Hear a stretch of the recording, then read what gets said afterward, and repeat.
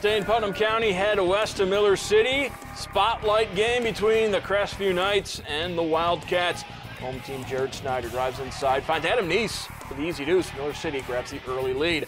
Neese passes out to Snyder, pump fakes and hits the three. Wildcats in front.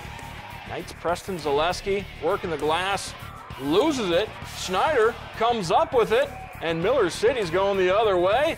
Snyder lays it in. Crestview trying to get the offense on track. Connor Lotzenheiser dishes to Cody Mefford. Junior jump stops, gets the baseline at Jay, but too much from Miller City. Jackson Lammers finds Adam Drummels with eyes. It flies at three is good. Miller City up by 7. They go on to win by 10. 69-59 your final.